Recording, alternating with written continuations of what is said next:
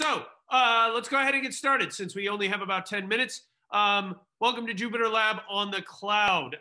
So JupyterLab is a resource. Oh, right. Let me talk about the series a little bit. So we're kicking off this series. We're going to do some explainable ML, some other stuff. If you have ideas for more things you'd like to see, go ahead and email homeseries@DNAnexus.com. My name is Ben Busby. For those of you who don't know me, I've been a computational biologist for a long time. I was at the NIH for about a decade. Now I work for DNAnexus, which is a lot of fun.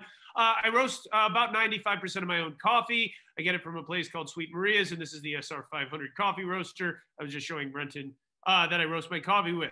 So, however, what we're here to talk about today is Jupyter, and specifically Jupyter on the cloud. Jupyter Notebooks and JupyterLab are made by the Jupyter Foundation, as all of you probably already know. And if, unfortunately, a step-by-step walkthrough of Jupyter Notebooks and how to use them is going to be a bit beyond the scope of the next 9 minutes. But if you are totally new to this whole ecosystem, please check out Software Carpentry, JupyterLab, and the other amazing tutorials on the carpentries. So a bit of a plug for them. Great.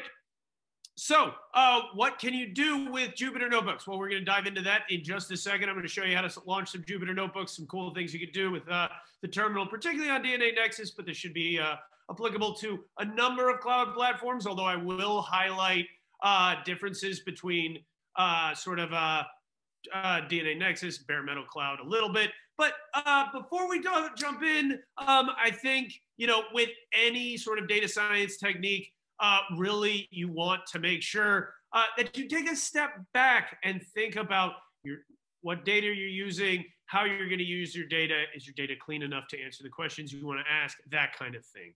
All right. And then what I'm really going to launch off with is tools for the broader data science community. So as all of you who are data scientists know, you use these types of things all the time.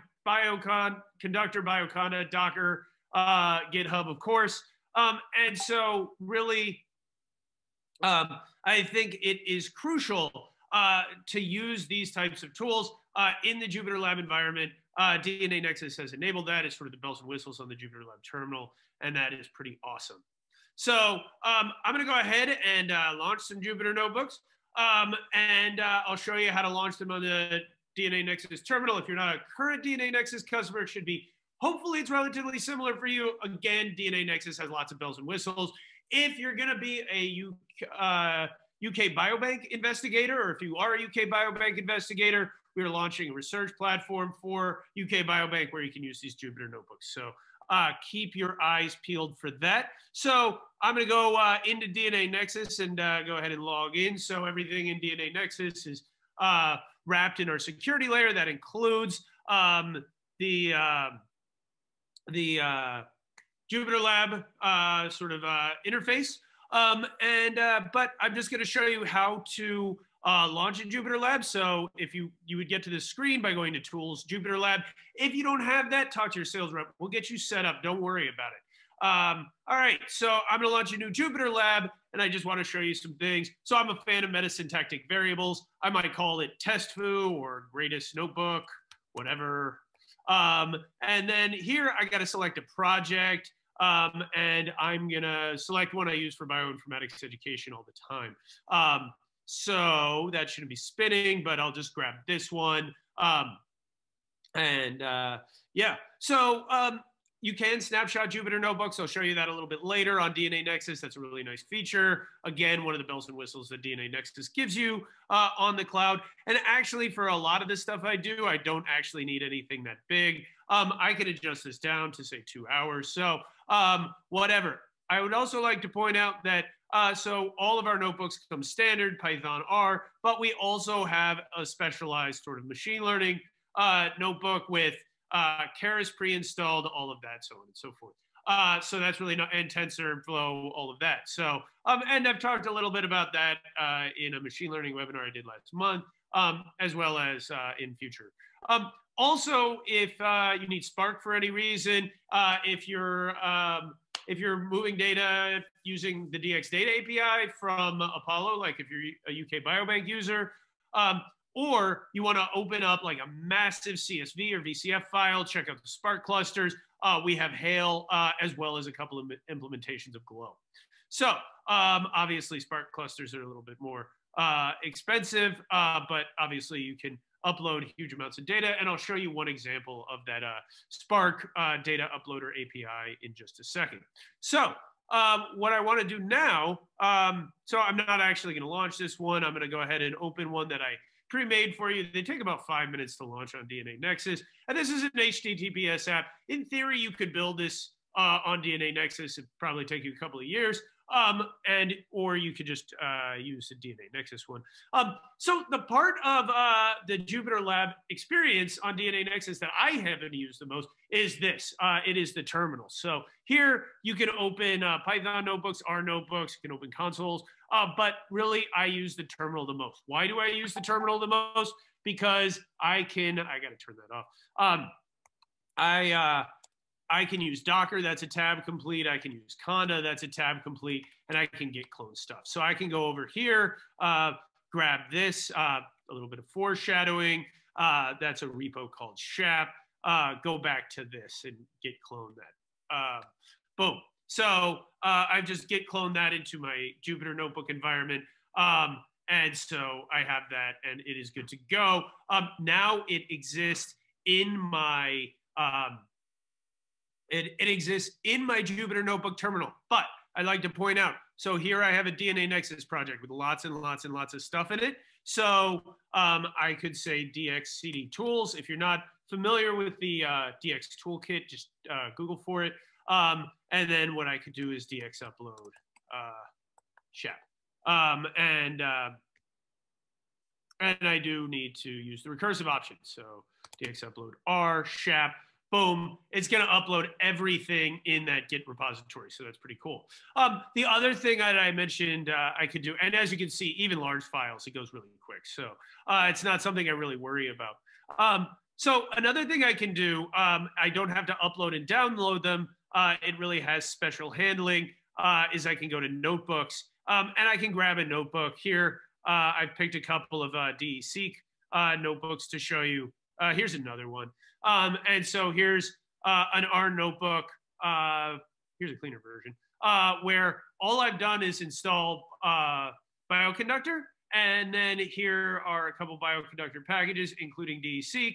And for those of you who are aficionados of the tidyverse, here's tidyverse.